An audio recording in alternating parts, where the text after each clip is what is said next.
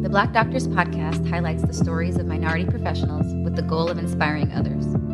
Season 2 provides more episodes and features a wider variety of professions. If you like what you hear, please subscribe and share with others, because the next generation can't be what they don't see. Tune in every Monday to hear our stories told by us. Welcome back to this week's episode of the Black Doctors podcast. This week I'm privileged to be talking with Dr. Ed McDonald. He's a gastroenterologist. He's an academic clinician at the University of Chicago Medical Center. Dr. McDonald, thank you so much for joining us on the show. Thanks for having me, man. It's good to talk to you as usual. I miss having you around the university, man. Your presence is definitely missed, man. Yeah, definitely miss being up in Chi-Town. So let's get into it. Ed, what is a typical day like for you as a gastroenterologist? So it depends on the day. So first and foremost, my responsibilities are different than your typical gastroenterologist, primarily because I'm a gastroenterologist who specializes in not only general gastroenterology, but also clinical nutrition, and I also specialize in weight management. So I have 3 separate clinics. I do different types of endoscopy, dealing with nutrition, with regular GI stuff. But on any given day, I typically will have either full day procedures or half day procedures and a half day clinic. And my clinics are going to vary depending on what type of clinic it is. So I have a half day of general gastroenterology clinic where it's mostly, diarrhea, constipation, bloating, abdominal pain, acid reflux, heartburn, etc., some Crohn's disease in there. Then my nutrition clinic, which is really a sick clinic. I mean, it's a population of people who are very ill. So a lot of people who have malnutrition. I should call it a malnutrition clinic. Mm-hmm. So these are folks who can't eat the traditional way because they're not absorbing, because the lining of their bowel is unhealthy for a variety of different reasons. That can be from Crohn's disease, from and some of the patients who've had bone marrow transplants, graft versus host disease. I have a lot of people who have cancer. So these are folks who may even have end-stage cancer, where the cancer has caused a chronic small bowel obstruction. So we have to give them IV nutrition. Then I have a lot of patients, unfortunately, who have been victims of gunshot wounds and gunshot trauma. So they may have fistulas and other reasons where they can't eat the traditional way. So I have to focus on them. Then there's people with anorexia and just severe malnutrition because of psychological issues. Then I have my obesity clinic, which is the opposite. It's people really trying to lose weight, right? As opposed to people trying to gain weight. And during my procedure days, my procedures could be just regular screening colonoscopies where we're trying to identify cancer and or prevent cancer by identifying polyps and removing them so they never have the opportunity to develop a cancer. And for your listeners who are not aware of what a polyp is, that's a precancerous growth that over time can turn into cancer, but it is not exactly cancer. So you can remove it before it actually converts into a cancer. So I do those. Then I may have procedures where we're putting in feeding tubes in the stomach or feeding tubes in the small intestine, or there are people whose esophagus may be narrowed, and we have to use balloons to kind of open up the narrowing so people can eat again. Or I see a lot of people who've had bariatric surgeries where they may have had some narrowing at the connection points where they've had the surgeries and their bowel has been reconnected, and we have to use balloons to open up those areas.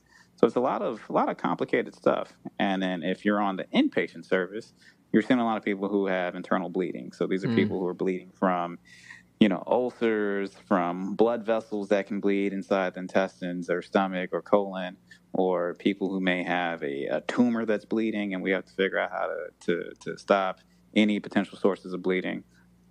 So I feel like as a gastroenterologist, especially as someone who focuses on nutrition, we do a lot of complicated stuff. Yeah. And with our nutrition focus, we also focus on small bowel diseases. So most gastroenterologists don't deal with any procedures where they're getting deep into the small bowel. So I'm one of the few people in the state of Illinois that actually can do procedures where we get deeper in the small bowel. So that puts me in close relationships with a lot of surgeons. So at University of Chicago, I work with a lot of pretty much all the bariatric surgeons, and oftentimes if someone has a small bowel tumor, they may call me and have me just go up to the OR and help them identify where the tumor is. Wow. And, we'll do a procedure where I'm doing endoscopy and they're doing laparoscopy, and we're working together at the same time. And it's, for me as a non-surgeon, being in the OR with surgeons while they're doing surgery and me telling the surgeons what to do, it's a good feeling, especially having gone through medical school and been in the OR. Right. And, you have everybody yelling at you when you're a medical student and you're trying to suture or cut the sutures, and they're like, too short, too long. It's payback.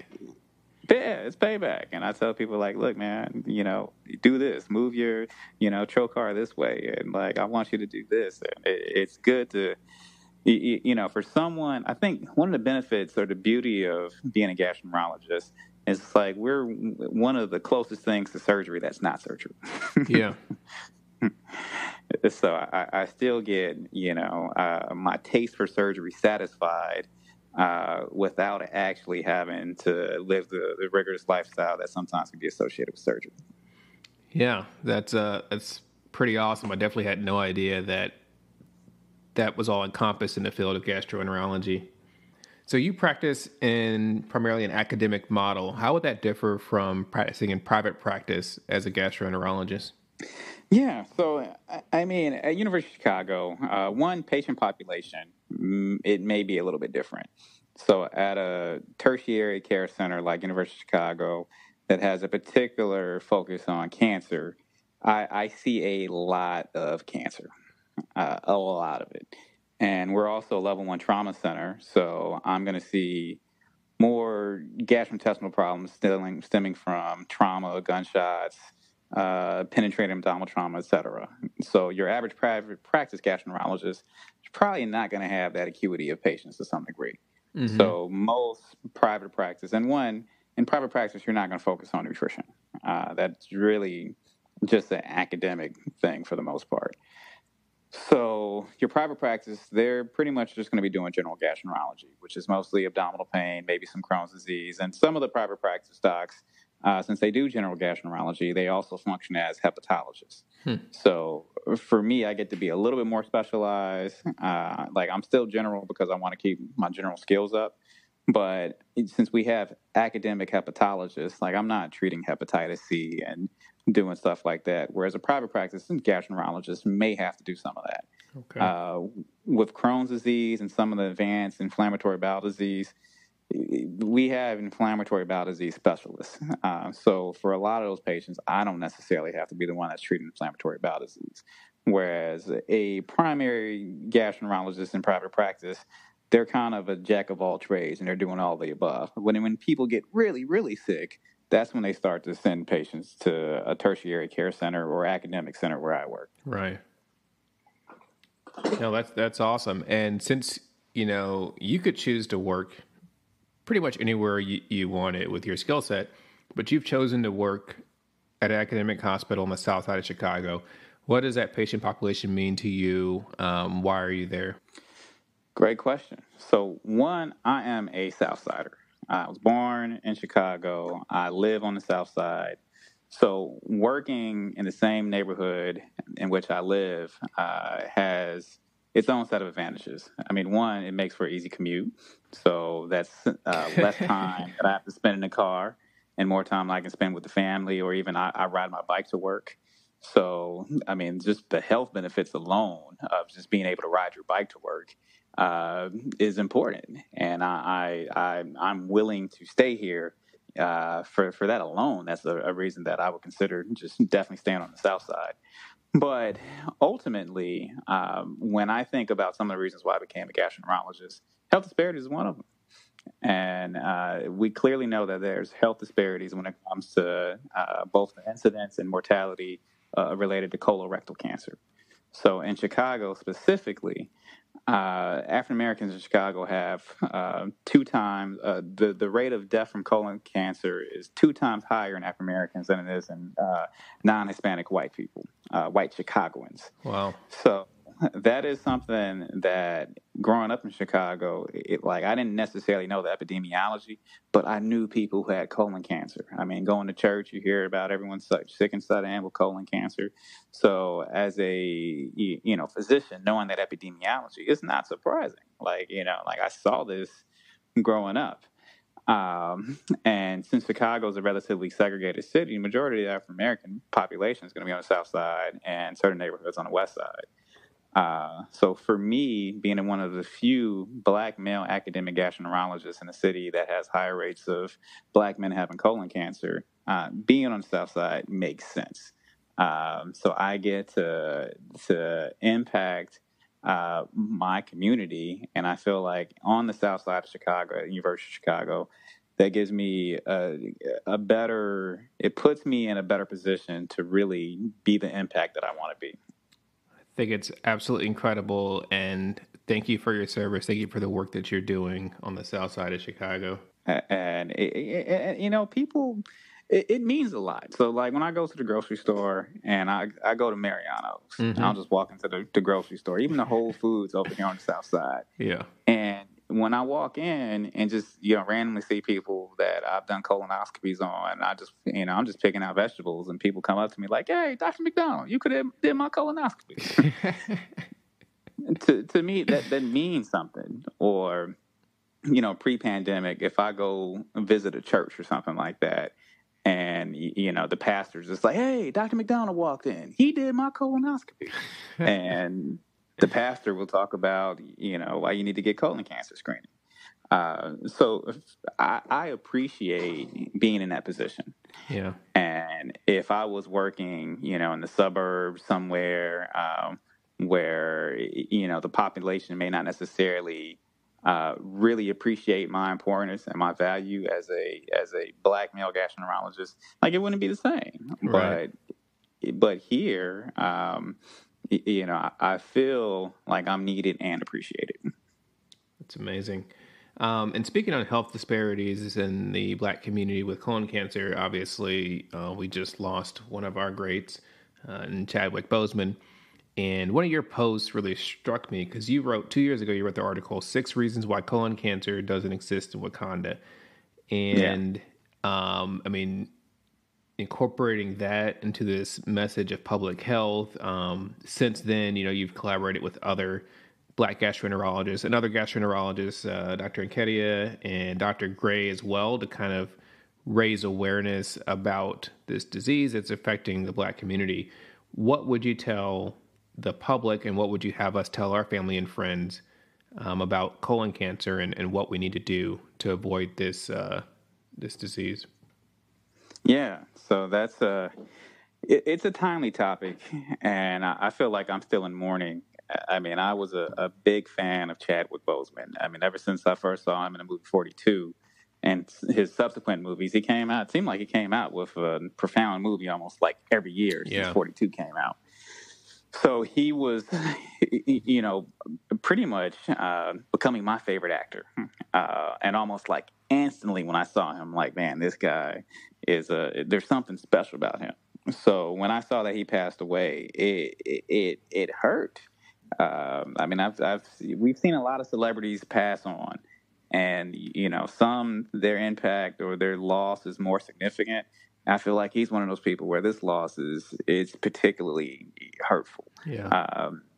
And when I think about specifically with the Black community, in the past 15 years, I feel like the two things that I think were most celebrated amongst Black people were Barack Obama's election and when the movie Black Panther came out. Yep.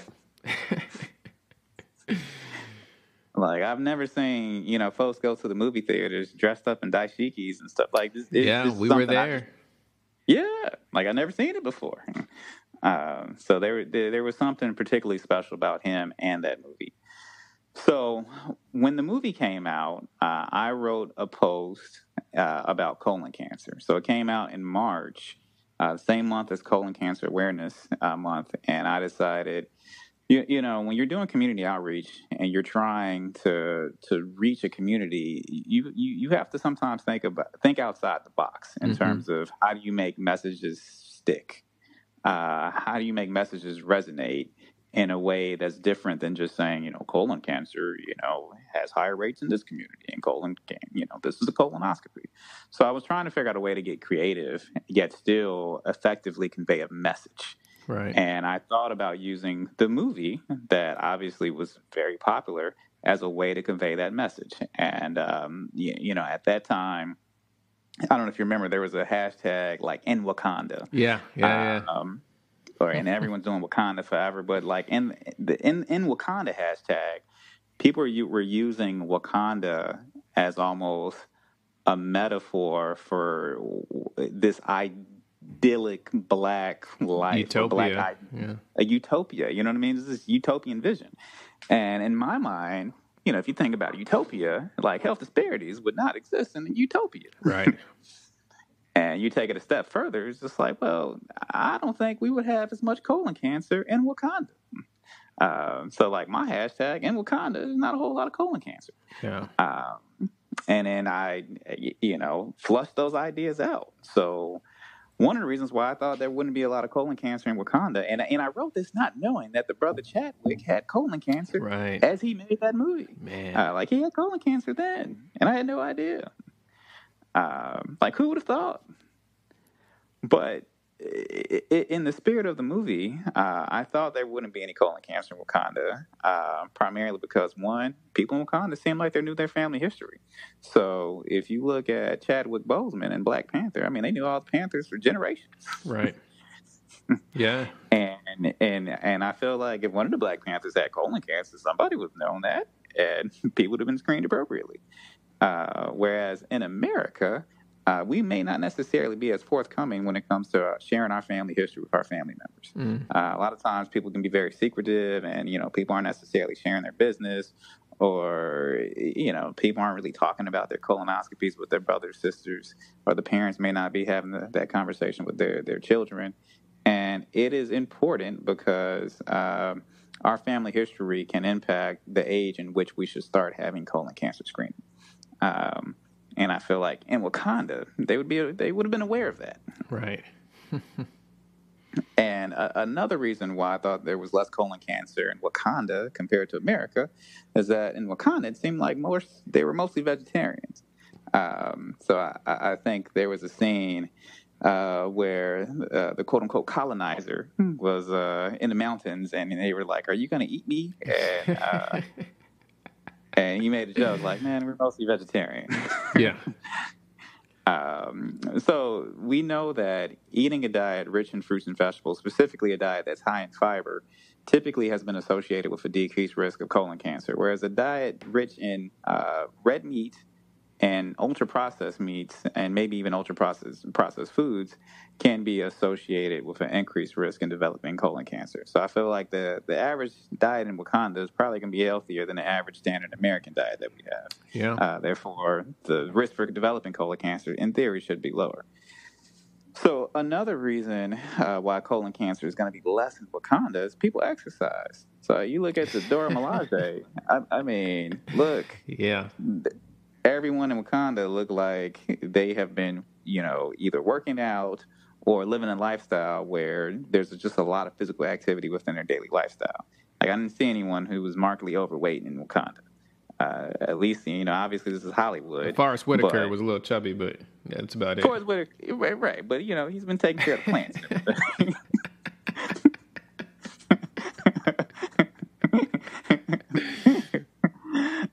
And Forrest Whitaker, he played an older brother. Yeah. And plus, Forrest Whitaker spent much of his time in America. Touche. There you go. So, if anything, Forrest Whitaker probably would have been the main culprit for colon cancer, primarily because of the time he spent in America, where he was exposed to the standard American diet. But nonetheless, in Wakanda, most people seem like they were in shape. And we know that maintaining a healthy body weight can be associated with decreased risk of developing colon cancer. Another reason why I thought colon cancer was going to be less common in Wakanda is people weren't smoking. Like, I didn't see anyone smoking in Wakanda. I mean, could you imagine? There's a fight scene with Black Panther, and somebody takes a cigarette break. Like, wouldn't make sense. Right. And then plus, in general, in Africa, people don't smoke as many cigarettes as they do in other continents. So probably not going to have a whole lot of cigarettes in Wakanda. And plus, they were isolated from the Western world. So it's not like they're importing tobacco and whatnot. So we know that cigarettes can definitely increase the risk of not only colon cancer, but cancer in general and chronic disease in general. So that's one reason why there's less colon cancer in Wakanda. Other reasons, I mean, some of the obvious is that they embrace technology in Wakanda. So with healthcare in general in Wakanda, it seems like it's light years ahead of whatever we have in the United States. Right. But what we do have in the United States, we have technology that can help decrease our risk of developing colon cancer. So as a gastroenterologist, I get to use a lot of the technology. I mean, I'm doing colonoscopies. I'm using fiber optic cameras to decrease the risk of developing colon cancer that I look inside of people. I mean, if you brought somebody from like 200 years in the past and brought them today, and they would see what I'm doing with colonoscopies and everything, it would look like magic. Like, wait, what is going on? So I feel like in Wakanda, the average person would embrace technology that exists to decrease their risk of illness. Now, in the United States, we're still trying to, encourage people to embrace the technology that we do have. And I get the reasons why we have to encourage people to utilize that technology. I mean, one, there's lack of access. So the technology that we have is not universally accessible for a lot of different reasons, due to insurance, due to, financial reasons. There's transportation stuff, and there's a lot of stuff. Then there's medical mistrust, which I understand. I mean, in communities of color, we have the history of medicine for communities of color in the United States. It is not the prettiest history. Not at all. Yeah, I mean, it's terrible. Have you read Medical Apartheid? Oh, yeah. It's bad. It's sad stuff, man. So the distrust and mistrust that exists, there are a lot of reasonable reasons behind it, but we still have to figure out ways to take advantage of what we do have. So, like, these are obstacles that we're dealing with in order to get people to utilize the technology that we have. But I felt like in Wakanda, you wouldn't have those obstacles. Yeah, well, I mean, once again, thank you for all that you're doing, and rest in peace to our brother Chadwick. But it's great that the awareness that is coming out of this is definitely going to save lives. Yeah. I mean, if there is any silver lining to a tragedy, making people aware of colon cancer and getting people to get screened. I mean, even if it's just one person who we can prevent a cancer in, that's a step in the right direction. That's turning a tragedy. And really just trying to not let the tragedy just exist as a tragedy by itself. Like, how do we utilize what happened to him in a way to prevent it from happening to somebody else? Absolutely. Oh, man. On to, I guess, a more positive subject. How does it feel, Dr. McDonald, to be married to a celebrity? It feels good. For those of you that don't know, Dr. Every Woman is married to Ed. She is an obstetrician and gynecologist who also practices in the Chicagoland area, and she does a lot of meducation videos and parodies, gone viral multiple times. So how does that work for the two of you? You guys collaborate on projects? Yeah. So oftentimes, I mean, I don't want to take any credit away from my wife.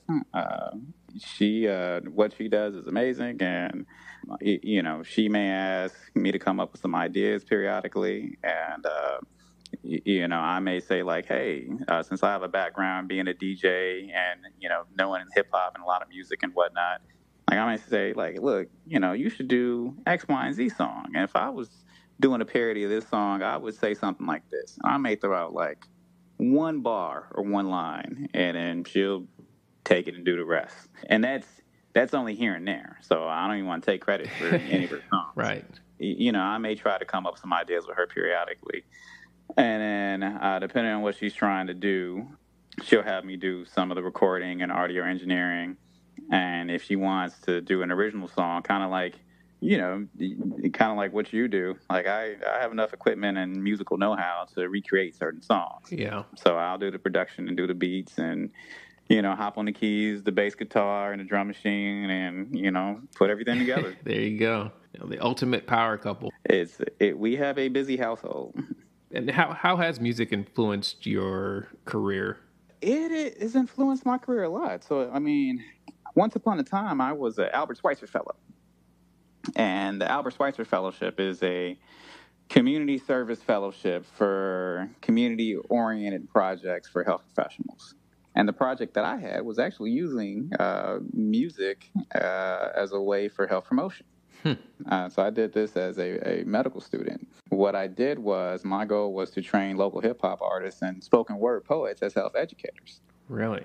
Yeah. So I recruited a bunch of poets and hip-hop artists that I had connections from my years of DJing in the past. Once upon a time, I was actually a pretty decent DJ. I still got some skills. I'm rusty. I have not DJ'd in many years, but so what I was doing with that project, in order to find a venue to have my artists come in and do songs and whatnot, I actually had to DJ for free. So I told these places, I'm like, look, man, I'll be your free DJ if you just let me have people come in and, do these performances. Wow. And that was agreement.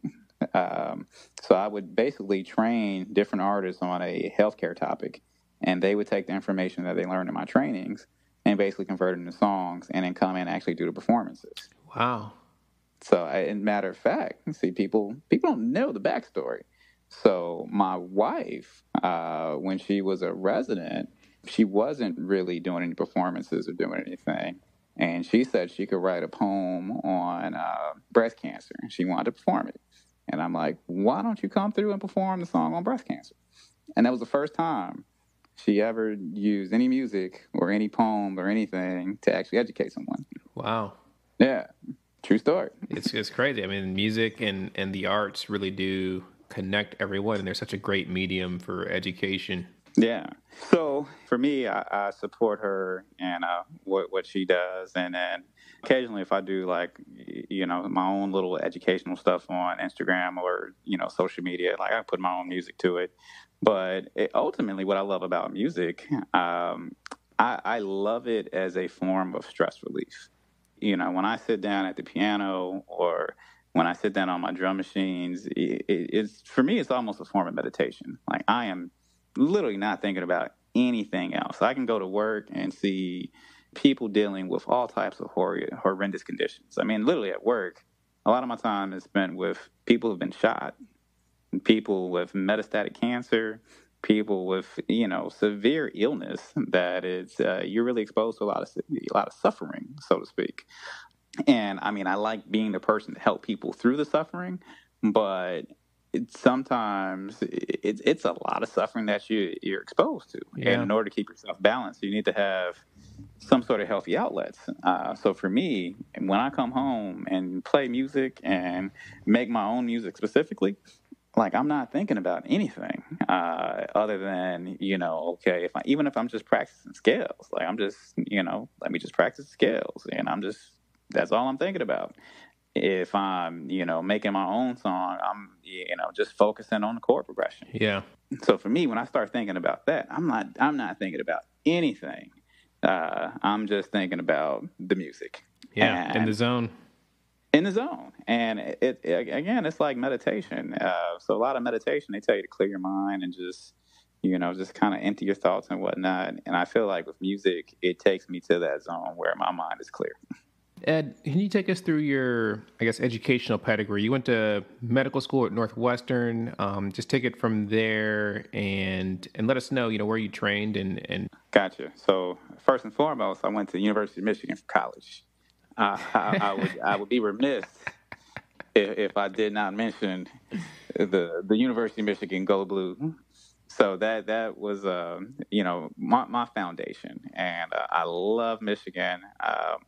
I love that college experience that I had, and I also had some good research opportunities and some mentors, and met a lot of wonderful people who I'm friends with to this day.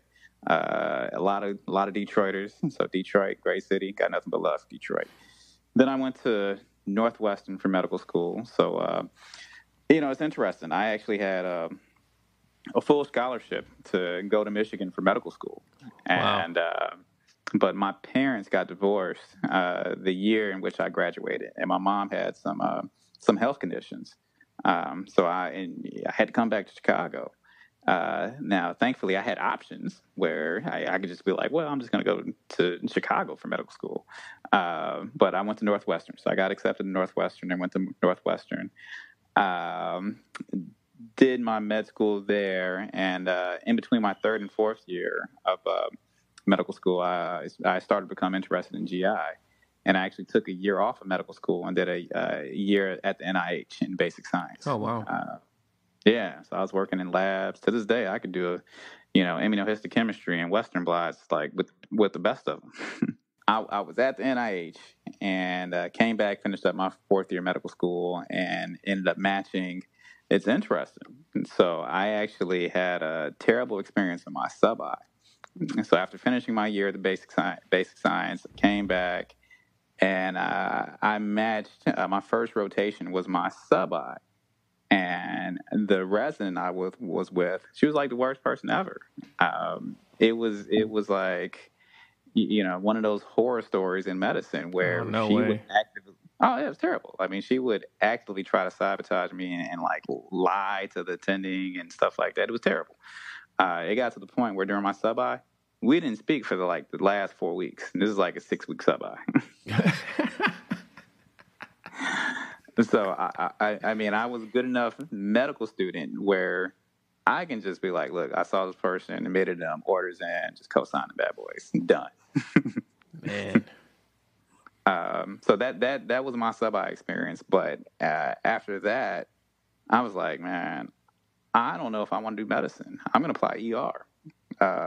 So I hurriedly put together an ER application and I applied ER and medicine.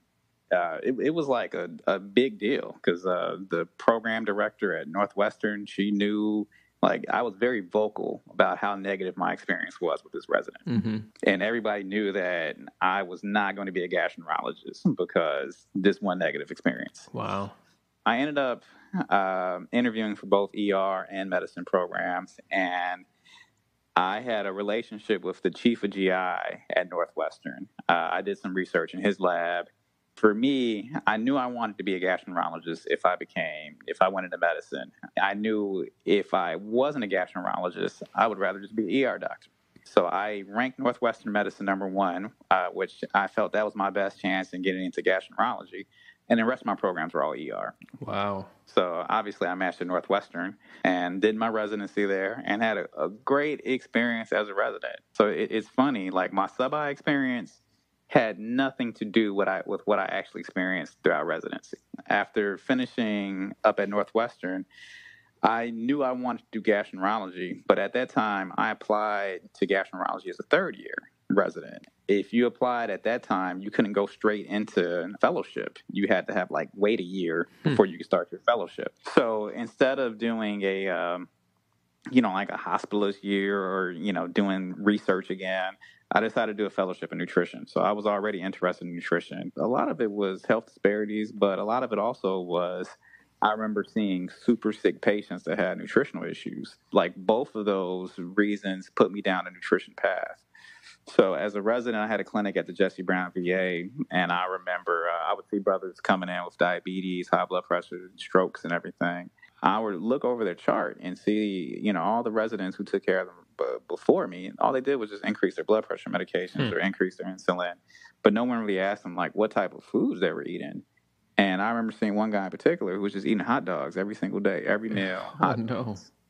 Yeah. And I mean, the brother had erectile dysfunction, just got divorced, and he couldn't really cook anything. He had diabetes. He had high blood pressure.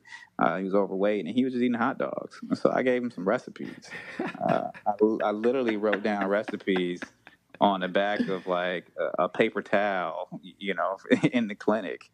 And I had him roasting vegetables and stuff like that. And so he stopped doing the hot dogs. I see the guy maybe like 3 months later, and he lost a whole bunch of weight. His blood pressure was a little bit down. I'm like, man, what are you eating? And he's just like, man, I'm just doing those roasted vegetables. Wow. Yeah. Did it fix his erectile dysfunction? It did. Like he was not calling me in the middle of the night for Cialis and whatnot.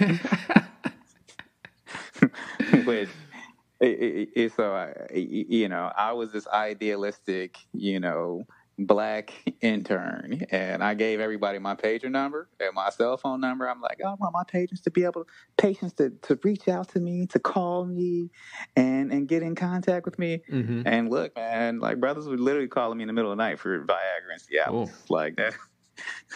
I'm like, well, it is 2 a.m, but I get it. You're with your old lady, so to speak. Right. So I saw the power that food had in his life. And simultaneously, when I was on my GI rotation, we had someone who had short bowel syndrome. And this person they were malnourished. They weighed like 80 pounds. They were having bowel movements like 20 times a day. Their electrolytes were all messed up. And I remember being on rounds with one of the gastroenterologists at Northwestern, who's a very well-respected gastroenterologist. I mean, like one of the best in the country. This guy was just like, you know what? I don't know what to do with this patient. I don't know anything about nutrition stuff. Next patient. Wow. And this person's like on the verge of dying. And he was just like, next patient. And I'm like, man, I need to learn more nutrition. So what I did was to combine the impact that I saw with giving people diets and recipes, and also the need for being more knowledgeable about clinical nutrition. I decided to do a fellowship in clinical nutrition at University of Chicago. And in the evenings, I went to culinary school. And since I'm not independently rich, I had to pay for culinary school out of pocket. And I didn't want to take on any student loans. So on the weekends, I was moonlighting. Wow. Yeah. So I was working extra shifts in order to pay my own tuition for culinary school. So did that. Ended up getting some publications that year, did some oral presentations for research. I interned for the Food Network. I was one of the chefs on the Sandwich King season 3. Oh, yeah? Yeah. So if you go back and look at specifically that season, like I made all those sandwiches, man. The talent did not make those sandwiches. Those were my sandwiches. How was it behind the scenes on those shows? Oh, it was terrible. It was absolutely terrible behind the scenes because food stylists I don't want to say food stylists universally are horrible people, but the food stylist I was working with was a horrible person. Whatever school that resident he gave me a hard time when I was a sub-I, they went to the same school of life.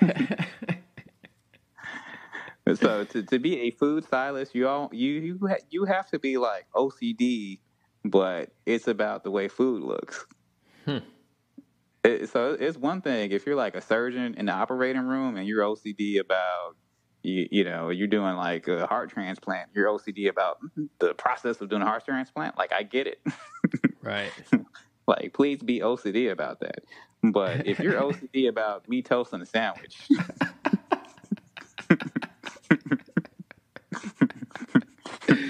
Oh no!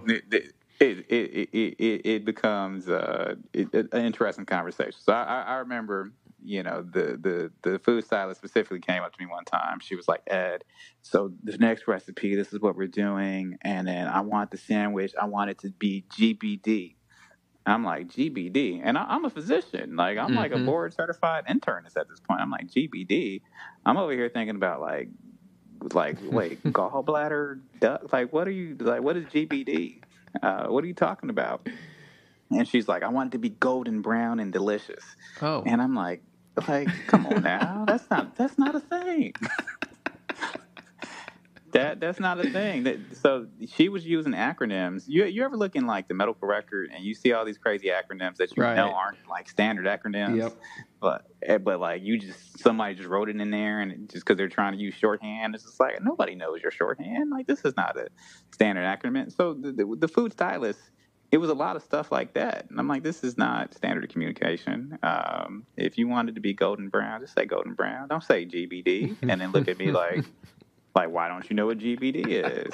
So I make the sandwich, and it's like golden brown, delicious. Next thing you know, she takes a bite out of my sandwich. And she was like, the sandwich looks great. And she takes a bite, and I'm like, well, it was for the camera. Maybe they want to have a half-bitten sandwich. I don't know what's going on. And she's like, Ed, what'd you do to the sandwich? The sandwich is so good. It's amazing. And next thing you know, she throws the sandwich on the wall. What? She was just like, I said golden brown and delicious. Like, you had delicious, you had golden, but it wasn't enough brown. Do it again. And I don't want to make it seem like we as physicians should deserve more respect than the average person in the world.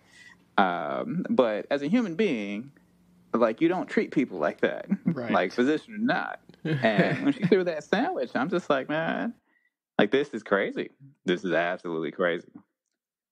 I had to swallow my pride, make another sandwich, and go with the flow. But I realized, like, being the chef for television, it's not really what I'm trying to do in life. It's just not. Yeah. Jeff Morrow, it was his show. See, Jeff Morrow's a nice guy. And we still keep in contact to this day. But the food stylist behind the scenes, it was terrible. And most people don't see the amount of work that goes on for, like, an actual TV show. So you see, a TV show like The Sandwich King or Ina Garden, and you just see, like, one person up there cooking some stuff. Like, what you don't see is there's a whole team of chefs. So the show was filmed at somebody's house. So they rented out the house, and we converted the garage into a makeshift kitchen. So they had all these burners, and we put refrigerators and, like, everything you expect in a professional kitchen, we had it in the garage. So we're making all this stuff. Like, people don't see, like, all the lights and all the, cameras involved in actually filming everything. And then in between takes, like, we're cleaning stuff up nonstop to make the kitchen look spotless. It is a big ordeal. So there was probably maybe 100 people working on this one show. Wow. Which is just, you would think, like, oh, it's just cooking. Like, you just got one person cooking. There's literally 100 people. So it's a big affair. Now, fast forward, I did all that and ended up doing my gastroenterology fellowship at Rush. So, finished gastroenterology, and Northwestern needed someone to help out with nutrition. Rush needed somebody to help out with nutrition. But again, I wanted to come back to the Southside, and I ended up coming to work at University of Chicago. And that's where I am. Awesome. Well, they're lucky to have you down there. As we wrap up, what would you say to medical students that are looking at different career options, possibilities? They may or may not have experienced gastroenterology, that may or may not be on their radar. What would you say to those students? So, gastroenterology is awesome. First and foremost, I love being a gastroenterologist. I really do. I think I would have liked being an ER doctor, but I definitely love being a gastroenterologist. And what I like about it is because I do a lot of different things. And for medical students out there, I think some of the major decisions you want to make is, like, do you want to work with kids? Do you want to work with, men? Do you want to work with women? Do you want to work with both? Those are, like, do you want to work with older people? You know what I mean? Those are, like, big decisions you need to make. And then you need to decide, well, do you just want to have a clinic-based practice, or do you want to do procedures, or do you want to do both? So for me, when I went through my rotations, I was one of those people who kind of, like, liked a lot of stuff, but didn't really love anything, so to speak. So I remember, being on medicine. I didn't necessarily love being in medicine. When I did surgery, like, I like surgery. I didn't love being in the OR. Some of my classmates who ended up, being surgeons, they love that stuff. They're just, I just want to be in the OR all the time. That's all I want to do. And I'm like, well, I like it for, like, the first hour. Right. And then after a while, it's just like, man, this is kind of long. And, with OB-GYN, like, I liked it, but I want to see more than just women. With urology, I liked it. I want to see more than just men. And with gastroenterology, I feel like it was the perfect combination for someone who likes everything, but didn't love one particular thing. Yeah. And what I mean by that is just like, look, I get to go to the OR still.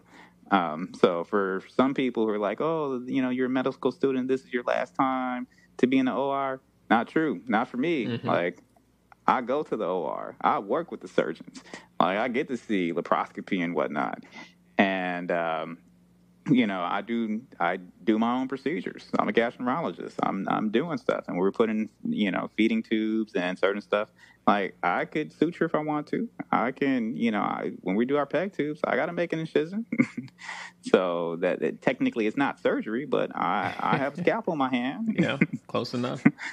Close enough. And, if somebody's bleeding, I can suture it up.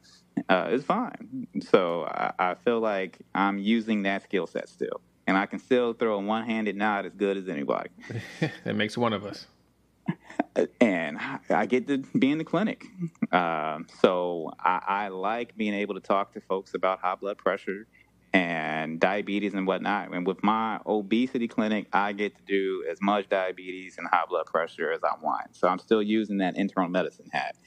And then same with my nutrition experience. Like, when you're managing IV nutrition and whatnot, I'm in the ICUs all the time. So I see, critical illness. I get to work with the ICU doctors, and even with the PEG tubes and the feeding tubes and whatnot. Like, a lot of people who need those are often critically ill. So the aspects that I liked about my internal medicine residency and the training, I still get to go to the ICU and still get to be involved in that whole critical care environment. I just don't have to do it all the time. Mm-hmm.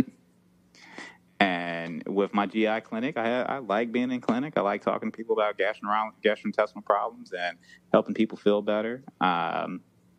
Get to do that. I like my heme-onc rotations as a resident. I see a lot of people with cancer. But I don't necessarily have to be the person just, giving out chemotherapy all the time. Right. I get to, work in conjunction with the oncologist. I get to work in conjunction with the surgeons. And, the cardiologists, they're trying to, send me a lot of their patients to help them lose weight. So I get to work with people undergoing cardiac rehab. So for me, in what I do as a gastroenterologist, specifically as a gastroenterologist focused on nutrition, I get to experience a wider breadth of medicine, but not enough where I get bored. Yeah. No, it's awesome. And I also get to work with great anesthesiologists like yourself. There we go. And hopefully we'll be working together soon in a couple of years. I look forward to it. One more thing, I do teaching. So at an academic institution, one of the benefits of being in academics and not being in private practice, which is nothing wrong with private practice, but in academics, you potentially will have the opportunity to teach trainees at all different levels. So I get to be the person giving the lectures for the first and second year medical students. Okay. So University of Chicago, when people learn about diarrhea and, malabsorption, and I even teach in the health disparities lecture, it's me giving those lectures. And I like being that person, especially as a person of color, because when I was a medical student at Northwestern, like, I didn't see black male faculty. Right.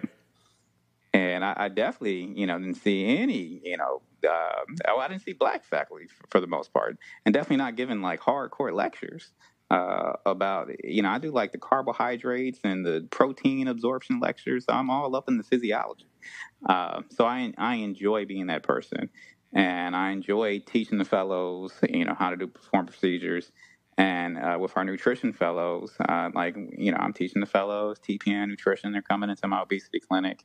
And, right now, our nutrition fellow is someone that you introduced me to. Oh, yeah. Right on. Yeah. Yeah. So UTOB at Rush, they had a black fellow.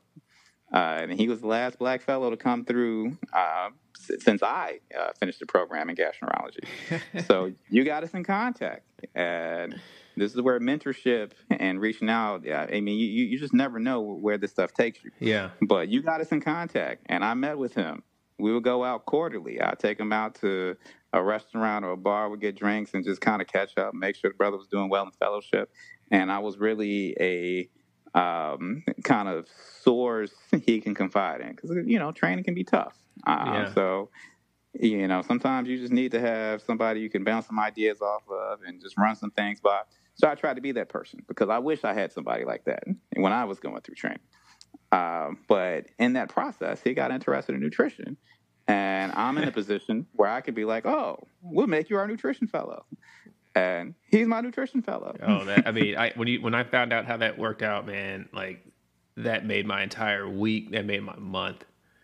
Yeah. I mean, you made that connection. Had it not been for you, I may not have crossed paths with him. That's dope. Well, Ed, thanks again for coming on the show. Thanks for all the knowledge that you've shared.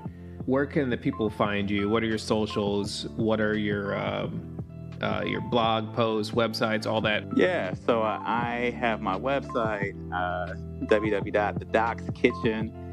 You can find me on Instagram at The Doc's Kitchen 4, and Facebook, The Doc's Kitchen. We have a podcast, Trying to Live podcast, that I do with a couple of my buddies.